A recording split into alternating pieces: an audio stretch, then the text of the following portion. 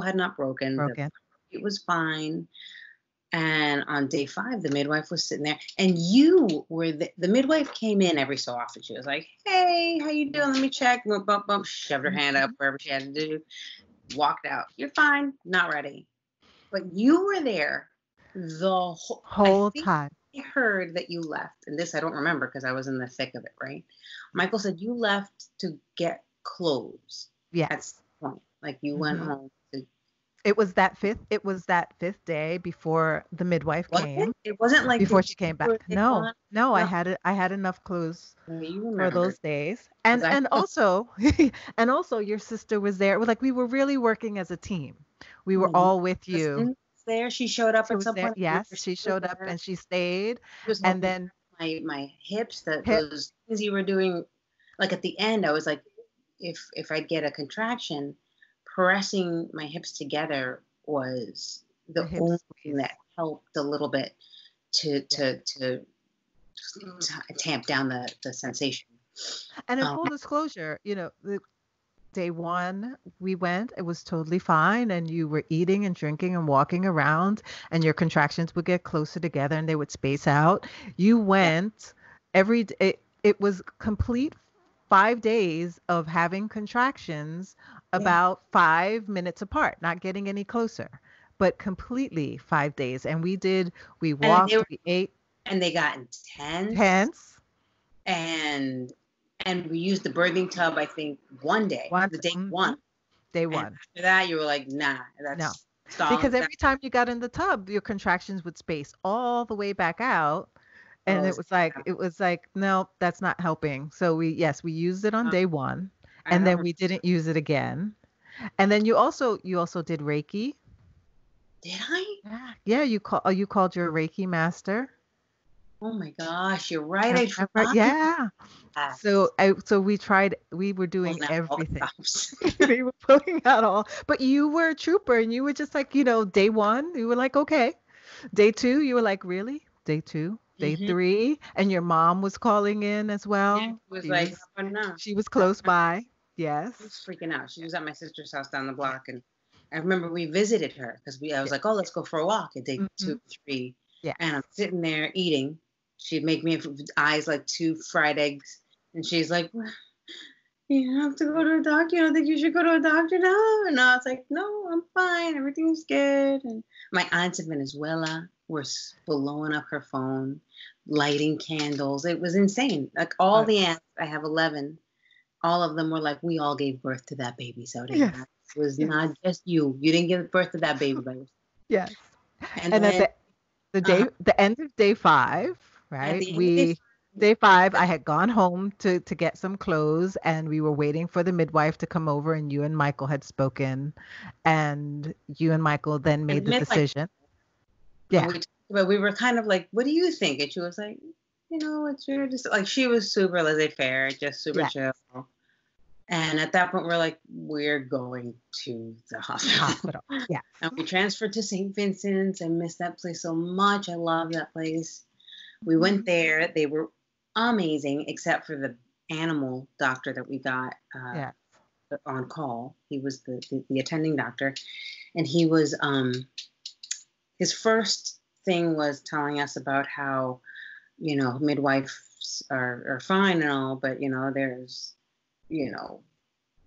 hundreds of, graves all over the world. Yes, that was just so awful and unnecessary. Midwives and dead, mothers that didn't survive midwifery. And it was just like, what? And I remember I had heard somebody talking about a 7:30 a.m. shift, because I got to the hospital and I met the animal, and because that's his name now. And they had given me, without meeting him yet, or maybe I did meet him, I don't remember. They gave me an epidural to speed up the contractions. And I had, I think, 4 or 5 hours of an epidural 4 or 5 hours of Pitocin, not an epidural. Yes, Pitocin.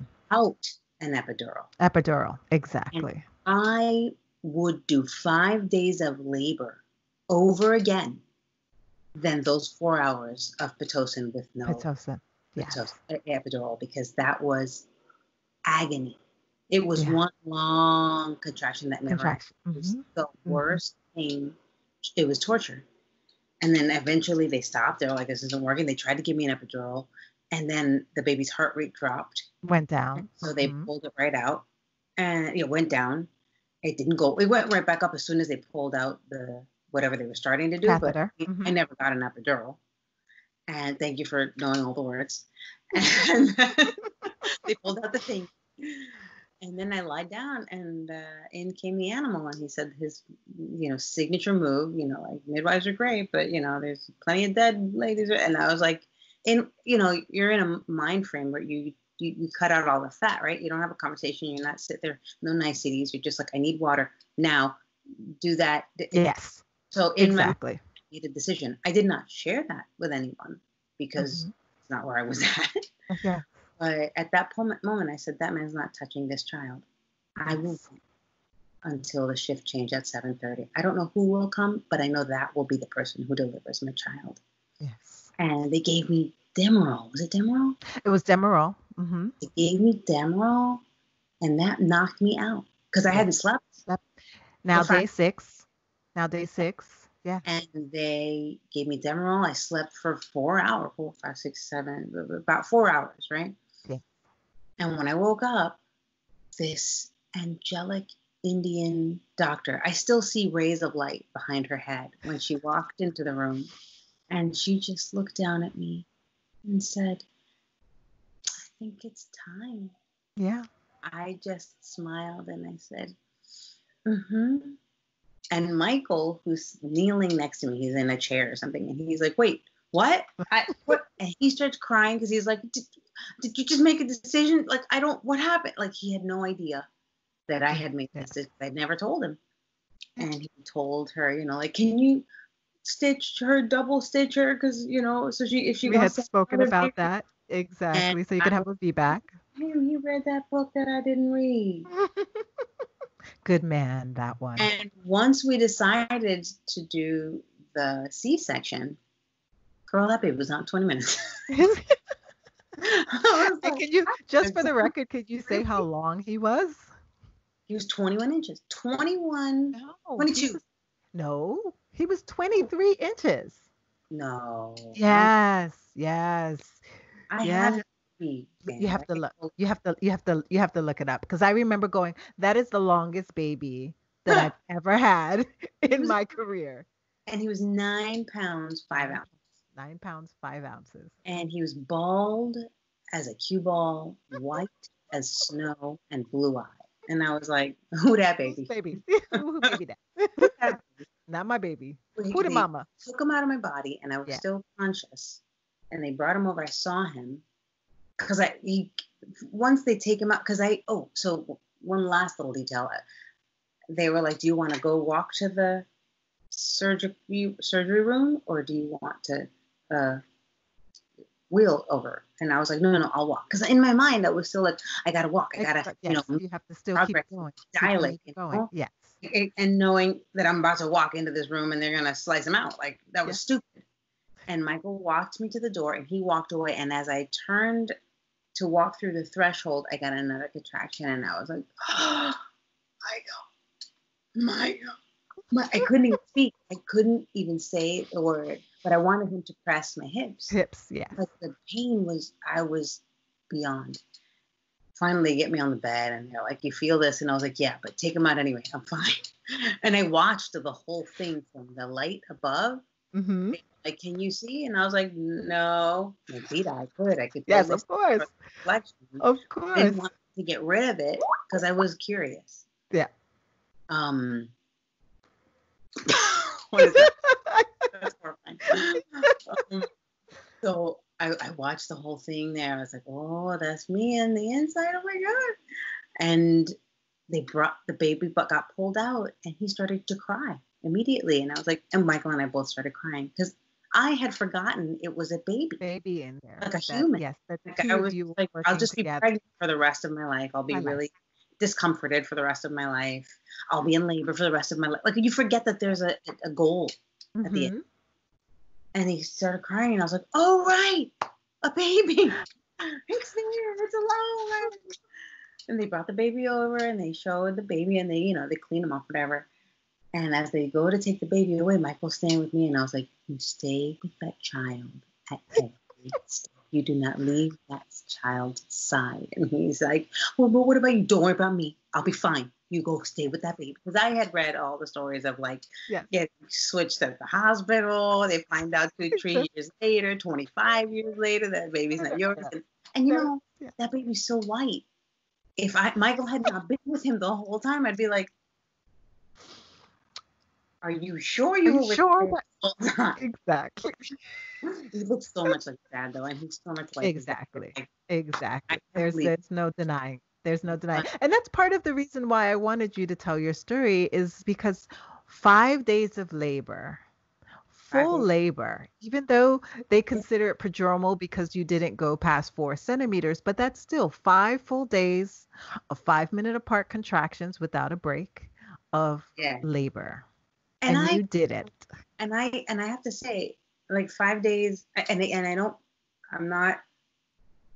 mean this. I would do that again over the Pitocin. Yes. That fake contraction that lasts forever and doesn't give you a break. Like I saw the needle light would go up and it's like, oh, now it's going down and you're not supposed to feel anything, and then it goes up, and I was like, that's not working. It's not going down. That's not what's happening. I'm feeling it all the time. Yeah, it was intense. And having a second child, natural birth. How was that experience? Like, so the first experience we went home birth, and the second experience, what was the plan? We did a 180. Never got a full answer as to why I didn't progress, right? Yes. They were like, maybe he was asynclitic, and his head was a little cocked to the side, so you couldn't get the baby to efface you, or his head was too big, or for some reason your body didn't dilate, or like there was either or all these options. Yes. And I didn't know what it was, and I didn't know whether this was going to be a repeat effect.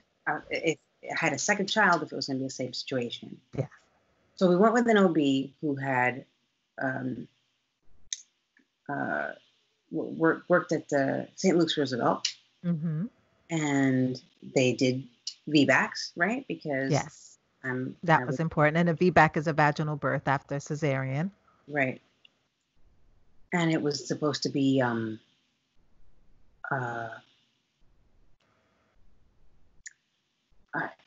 so I got a book called Silent Knife. No, not that one. Guided Childbirth. That's the book. I was like, once I got that book, I think you turned me on to it. Yes.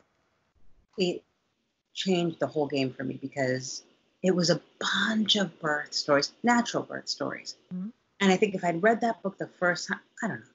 But one of the things that I talked about, what it did, it had me do like an exercise, drawing exercises or writing. So what's your fear? What's this? What's that? And I delved into that because I was like, I'm still experiencing not only the fear of, can my body do this? Am I broken? Yes.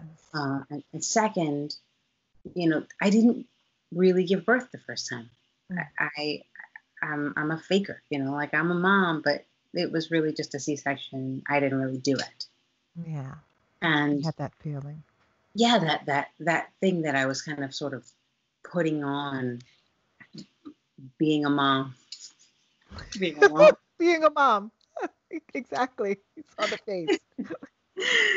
Putting on being a mom and faking it because I was spending all this time because I hadn't really given birth, right? And I remember it was something in that book where she was like, whether it asked me to speak to the fear and deal with the fear and ask the fear what it was and where it was coming from. And from that exercise and talking to you, somebody said, or the book said, or you said, you are a mother and you gave birth, whether you did it cesarean, whether you had a vaginal birth, however this baby came through you, you gave birth. And I was like, okay, so I'm not a faker. And I was grateful for that kind of reaffirming. Yes. Well, re-envisioning how I was, the lens through which I was seeing my first birth. I was like, I didn't really do it. I didn't progress beyond 3 centimeters, and I went to the hospital. They cut him out. Like, I didn't really do it. I cheated.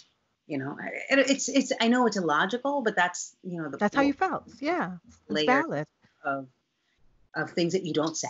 Mm-hmm. And then for the second one, I was like, I was embracing what was going to happen. And one of the things that Anime says is that she doesn't like to call it labor, and she doesn't like to call them contractions. She likes to call labor contractions a very intense feeling that you have to work very hard to stay on top of, which is a very long way of putting words to contraction. Contraction is faster, but I like that because that was something that I could visualize. Mm-hmm. I could work with that image of, okay, it's a sensation, and it's a sensation that I can stay on top of, so it doesn't take over you. Exactly. And I went with that attitude into the next labor with a totally different welcome to the process of giving birth. Mm-hmm. And I was 4 days beyond my due date, right? We were all on the same track. And I was like, all right. Says, I got a doctor. She's got my back. She'll tell me when I got to go in under the night if need be. But for now, and they were like, now you have to go in every day to get a test because you're 4 days over your due date and you're over a certain age. And I was like, these people crazy. I can barely walk down my hallway, and they're going to have me traipse my happy ass all the way over to the hospital so they can tell me I'm still pregnant. I'll tell you I'm still pregnant.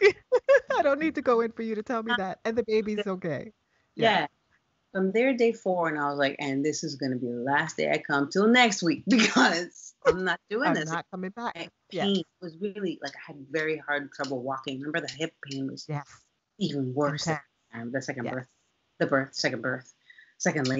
pregnancy. So I was like, yeah, nah, you can't make me do this. And they were doing the sonogram, and I was getting these like sense, baby's moving, and baby's moving so much. Now it's so intense.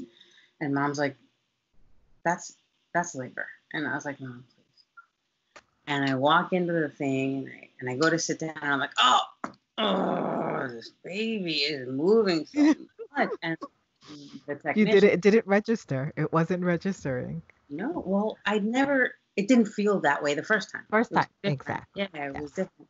And so I was like, he's moving, and he was very active in my belly all the time. So it felt similar to, because he would do drumming sessions in there all the time. So I was like, and he's bigger now, so he's, got less space. He's driving me to drink right now.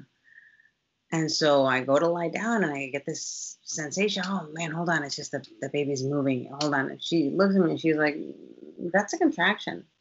And I looked at her, and I was like, no, it's not. And then I get back, she does it. I get another one, and I see, because the belly went, the whole belly contracted. The whole belly got tight. And I hadn't seen it until I was lying down, and I was like, oh, that's different. Yes. And then we walked out, and I'm like, Mom, I'm in labor. Excited and ready. Sí, bueno, vamos a llamar a la doctora. And I was like, no, I gotta call Annette. So I go downstairs. I leave go to the lobby, and I call you, because in the lobby is when I realized this is officially labor. And I said to my mom, I think you're right. This is officially labor. And she's like, hi. My mom's, stressing out. And I said, I call you, and I'm like, I think I'm in labor. I've been timing it. I think it's like there, however much I don't even know, but it's I can still talk, and I'm walking, and I'm, whatever that I told you. I was so excited, and Mom, and you're like, all right, and I said, listen, I'm gonna go home, and I'm gonna get my stuff, get ready, and Mom's like, you're going home, and I'm like, yeah, man. I mean, we still have time. Yeah. Last time it was 5 days. Like, if I cut this in half, it'll be 2.5 days at least. So, like, let's go home, get this stuff. I still have to finish getting my music queued up for the hospital, and I have to get my clothes. I want to shower. Yeah. Oh, let's go to Starbucks and get me a drink to celebrate before we go home. Like I had, Plan. could have gone out salsa dancing. And my mother's like, what are you doing? So we walk into Starbucks and she's like, let's go home. And I'm like, come on, Mom. The line's snaking out. And I was like, it's fine. We got time. And I'm online waiting with my mom who's freaking out. And I'm like, oh, okay, it's over. And she's like, we get my Starbucks. As we're leaving, I'm about to get on the subway. She's like, we're not getting on the subway. We're taking a cab. And I'm not for it. Thank you for Mom. Yes. Hey, Mom, okay, we'll take a cab. Oh, I gotta get all uppity. We get in the cab, and as we're driving home, it's getting more intense. But I'm like, okay, it's intense, like it's what it is, and I can't sit either, and I'm like, okay, I get in the well because it's not comfortable to sit when I get the sensation. So I'm like, I'm standing and like kneeling in the well of the seat. I'm like, ooh, okay. And then we get out of the car, we go upstairs and like knock on the door, walk in, and Michael's like, hey, babe. And I'm like, hey. He's like, okay, I'm making dinner for August. And I'm like, okay. And my mom's looking around like, isn't no one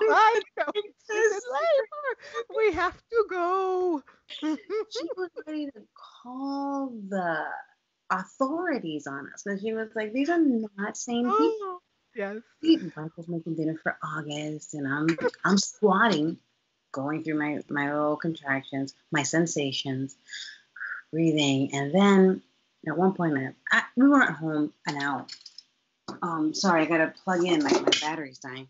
No worries. We weren't home more than an hour. I was squatting in the middle of setting up a music cue for, a playlist for the hospital. For the hospital. Mm-hmm. And I get this contraction. I chill. I start doing it, and then all of a sudden, my water breaks.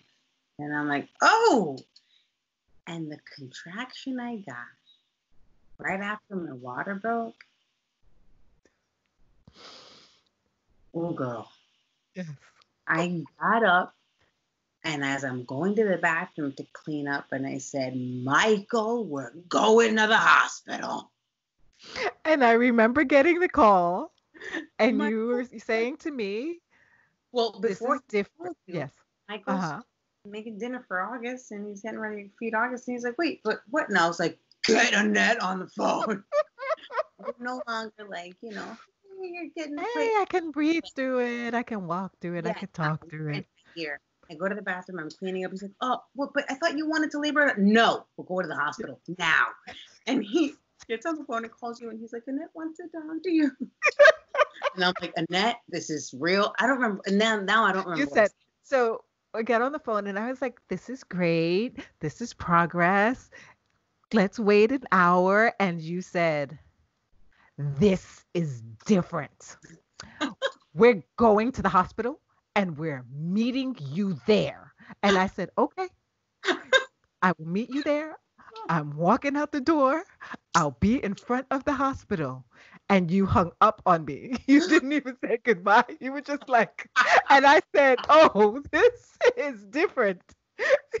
She's in it. Oh my God.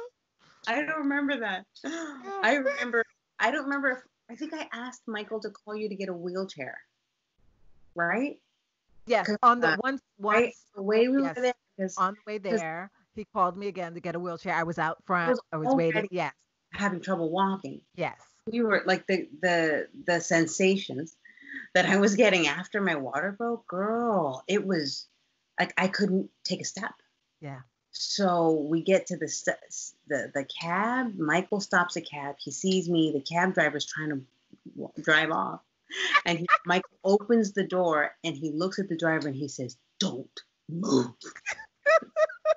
And he ushers me and my little roly-poly self in. I am holding on to the driver's seat, and Michael's knee or the chair, I don't know, kneeling in the well, and I'm in it. I'm like, I don't know what's going on. The guy in front of me freaking out.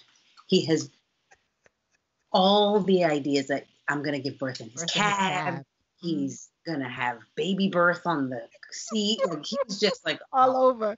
He's seen it before. He does not want to see it again. Can't, and right before he drives into the hospital, and right before I get out, I touch his shoulder, and he went, and I said, and it was the last moment of sentient thought that I had, that I remember thinking, let me express gratitude to him, because I see he's scared. And I said, thank you. And, like, just get out. We're here. I get out. I see you and your angelic seat in front of you. And I'm like, that's what I need. We get in the seat. We drive straight to that amazing, like, just the birth elevator. And and the back. What was that turd that got in the elevator? And yes. I supposed to press a button, and I'm like, no. And he pressed a button before 11. Yes. And I was like, that son of a... And I'm sitting in the chair like, I got to wait a whole extra floor. And I think the elevator stopped on another stop. Yeah. And stopped on Michael was like, no, nobody's getting on. We were both like, nobody else is getting on. And then we got out. And then they let us go. They took us in there, like, fill out paperwork. And I was like, I don't know their paperwork. I'm trying to fill out paperwork, and they're like, put the monitor on. And I was like, I can't lift my leg. I can't put a monitor on. Like, we're at from when I started the contractions at maybe 5 or so. Yeah.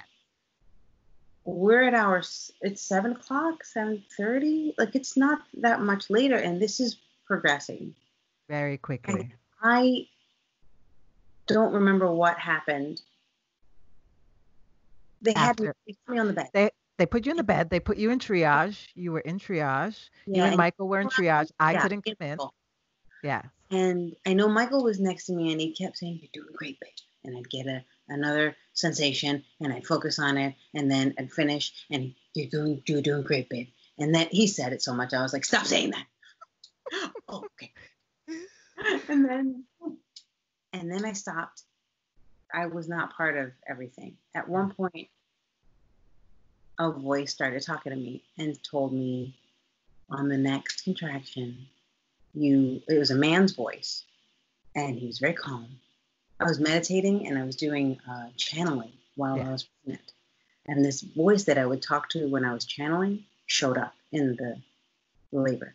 And that voice was like, in the next contraction, you're going to push. At this point, you're ready. And I was like, yes, I will do whatever you say, boy. And on the next contraction, the last they told me I was 7 centimeters dilated. Yes. We were still in triage. We were still in triage when this happened. 7 centimeters. And on the next one, I was like, and I remember that sound. And I remember hearing a nurse from some other behind a wall somewhere, and they're like, oh, honey, don't push yet. You're not ready yet. And I was like, shut up. Somebody else. I have other instructions. And somebody must have checked me to know that. No. So what happened was I had gotten in because I came in under the guise that I was going to bring you a little water. Oh, thank you. And then we closed the door. And then when you started pushing again, we opened the door, and I said to a nurse that was walking by, I was like, she's pushing. She's bearing down. The baby is coming. And they were like, no. And they wheeled you into the room. And in the hallway, you were still bearing down. And we wheeled you into the room. The doctor was coming in right behind. And she was like, no, don't push yet. And you were like, don't push. And you just kept pushing. And we got you into the room. And that's when you started pushing again. Oh, see, I remember I did that. I bared down, and I remember the nurse saying something incredibly stupid, and I was like, "You are not part of this right now." And then I remember wheeling down the hall. Yes. And then I remember transferring to another bed. Oh my God, that was Yes. awful. Getting off of that And bed to that another. was death on a platter. And then pushing again, and she was like, "You're doing it wrong." We got the Russian nurse, and she was like, Yes. or something, and she was just so no nonsense. You're like, "You're doing it wrong. Don't push like that." But that's what I needed to cut through the fog. Yes. Like, I was so not there, and she was like, "You're not doing it wrong. What you need to push, what you're gonna do, you burst your blood vessels if you do that. You need to, Yes. you had to You're pushing in your face. that's how to do Yes. it." And I don't remember how she did it, what she said, but she's like, "Don't use your voice," or something like that. Hold your breath. No Huh? air out. Hold your Yeah. breath. No air out. Take a deep breath. Hold it and bear down like you're going to poop. That's what she was saying. Yeah. Yes. And that must have been it. And I remember we were pushing. I don't remember how long I pushed, but I remember thinking, but I'm only 7 centimeters dilated. This isn't going to work. This is all in my head. I didn't say it. But at that point, I said, "I think we should do a C-section." Yes, I remember that. I remember that. And the doctor looked at you and said, "What? Well, why?" He said, "It's too late for that now, honey." That I remember thinking, it's too late, but I'm not dilated yet. Like, in my mind, no one ever told me I was dilated. So I'm like, I'm still 7 centimeters. This baby's not going to come out. And then she said, "I don't know what sex this baby is, but whatever it is, you're going to be able to put a barrette on it." Yes, I remember. That. Yep. Head full of hair. Yes. And then the baby popped out like a slithery snake. Like it was, crowning and then back in.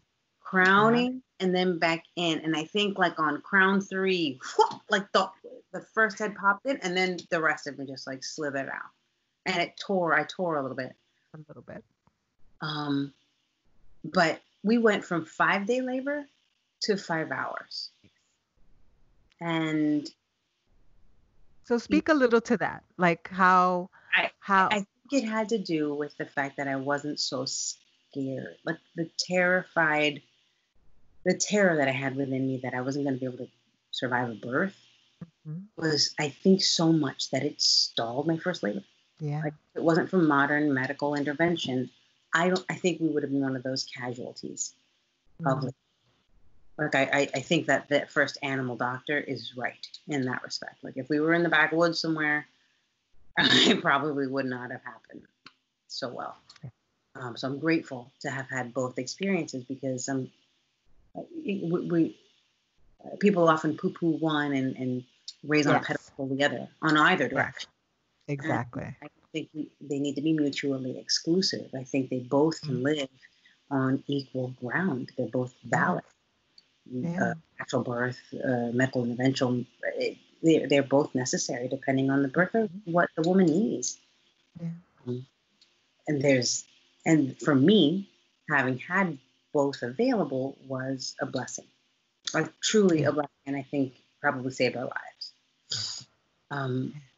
But I think the fact that I wasn't so scared, I'd worked through a lot of it, that internal, like that buried fear, the things that you don't say. Yes. That I think I was able to just breathe into, it's literally effacing. Yeah. Like, just letting your body do the work. Like thinning out, letting space for this child to come through. Just allow that. Yeah. But my birth story, I don't tell women who have not had children, and I don't tell women who are pregnant about my birth story,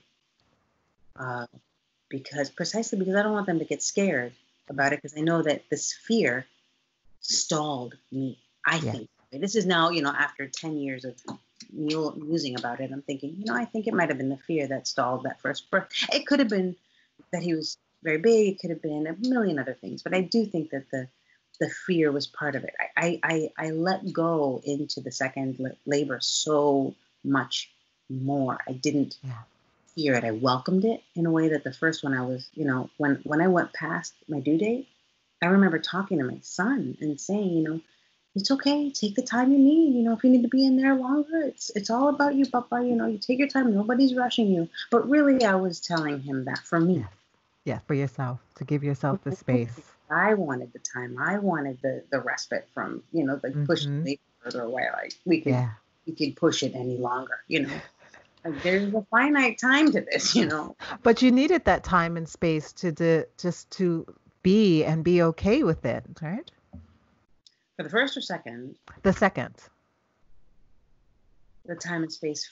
For after you're going past your due date, day 1, day 2, day 3, like you needed that space as well.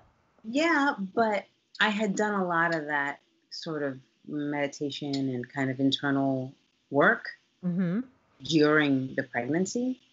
And I had kind of opened the box of like, okay, what is it that I'm scared of? What is it that I'm really worried?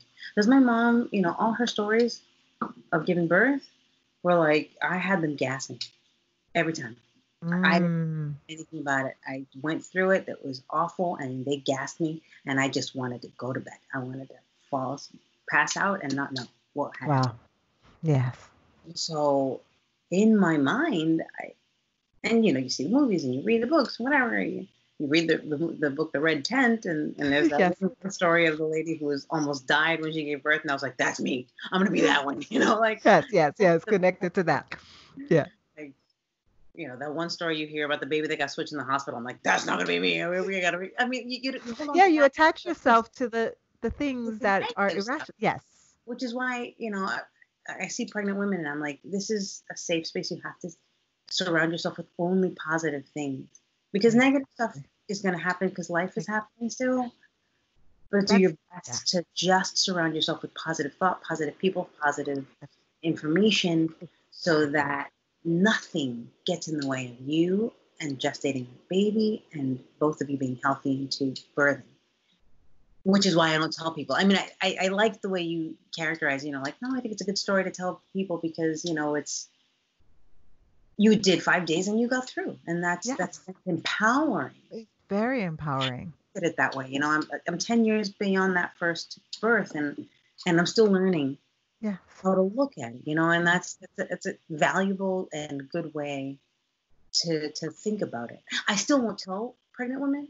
I totally understand that, and I agree with that, because you don't want them to hold. Everyone will plant themselves into the negative feeling of it, and I often tell moms, like, I will tell you my birth story after. Like, you only need to know that it is challenging, it's difficult, but guess what? You can do it. However you do it. And that, I think that message is a message that needs to be told more often, because everyone is so quick to tell these moms that a horror story or this or that, and it's not going to be, you can't do it. Exactly. Because everyone is processing their fears. Yeah. And their experiences. No one's going to therapy on a regular to process their birth experiences for the most part. So what they do is tell their story over and over and over again to other women. And that's a form of like processing it. But they don't realize that's a form of trauma. You're traumatizing someone else's experiences. So I can appreciate not telling, but I think too that, like I said, it's really inspirational to hear that you did 5 days and you were fine. People think 5 days, I can't. That I would die. You did 5 days don't. And you were fine. You don't. And you had a baby, and then your second experience was completely different, but you did some work. Like, you prepared yourself because you realized that the fear is what was there the first time, and now this time you turned around and you're like, I have to change that. And that book and hearing positive stories, reading positive stories just reinforces that idea. Stories of women who gave birth. Yes. Like literally gave birth. Like that book is chock full of stories of women who gave birth, and I hadn't heard stories. The one that stuck out in my head most was this woman who she was scared. Yes. And she held her hands and she was like, you have to give birth to this baby, but you're stalling it. Yes. Not the baby. Yes. So somehow she talked to her and she kind of broke down and she faced that fear like in the moment, right? Mm-hmm. And the baby Came right out. You Yeah. know, and I, you know, for a while I even thought during my second pregnancy, I was like, maybe I should go down and live in this commune where they live. And have this baby. Yeah. I think every mom who reads that book has that thought. I had that thought as well. I mean, if only it was so easy, Kind but of did. well. You practically did that. That story. I'll tell that story another time. But yes, A whole I'll other tell my story. podcast. Oh, thank you so much, Zabryna. I Yeah. really, really Having me, I'm appreciate so blessed to know you and that you're doing this beautiful work, that you're e- expanding knowledge and sharing it with other women who either may not know it and not have children, or have had children, and reframing what those stories are so that they can process the whatever stories they are. I know so many women who tell stories that are like just heinous. And it's good. It's so good to know someone who's helping heal that for people in a real way. And thank you. Thank Oh, you. thank you. Thank Like, you. I really appreciate having you. I can't wait till I can see you in real life and hug you again. girl, I'm hugging I, you right now. I, Oh, it's a good news. abrazo, abrazo, abrazo, abrazo. Ah, and hug the kiddies for me. I can't wait to see them again. And tell Michael I said hi. And kisses to you, little Oh, baby. I will, baby. Bebong. I know. Enormous, enormous. Fantastic. All right. Thank you so I'm much.